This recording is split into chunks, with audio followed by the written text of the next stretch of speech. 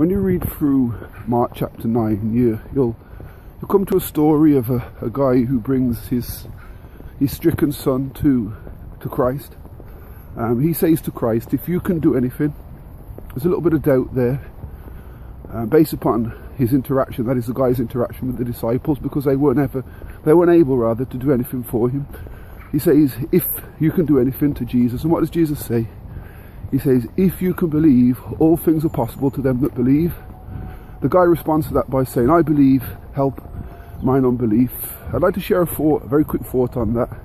Sometimes we believe that Jesus does things for others. We believe that if we believe, all things are possible.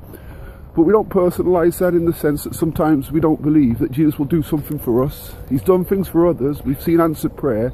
But we don't necessarily believe that he will do things for us. We have to put down that thought, because Jesus wants to do things for us. Why does he want to do things for us? He wants to do things for us because he loves us. We can't earn what he does. He does what he does because he loves us.